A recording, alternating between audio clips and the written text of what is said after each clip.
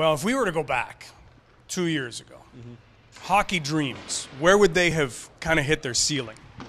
Really just making a junior B team would have been like amazing. Nothing more than that really. Like I was playing double A, just really having fun. Like go up to the rink, practice, no extra training, no extra work or nothing. So pretty on the down low, I guess.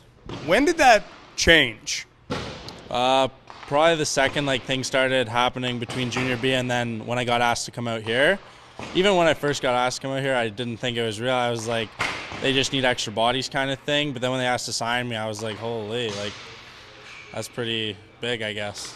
What do you do from there as a player? Because sure, they're going to say, hey, we like the way you play, we want to sign you, but you're still going to go and play somewhere else. What's that like as a player? I don't know, it's a little weird, but I didn't have the experience to begin with, so I was just excited to try and prove myself and get up here. And now, what's the goal? Just get bigger, better, stronger, faster. And where's the hockey dream take you now? Really as high as I can go. NHL would be great, but even pro elsewhere, that's everybody's dream. You just said those words, those letters, NHL. That wasn't even something you mentioned. You said junior B just a second ago. Now it's there, isn't it? Yeah, it's kind of unrealistic, a little surprising, but it's nice to think that that's a possibility. Good luck. Thank you.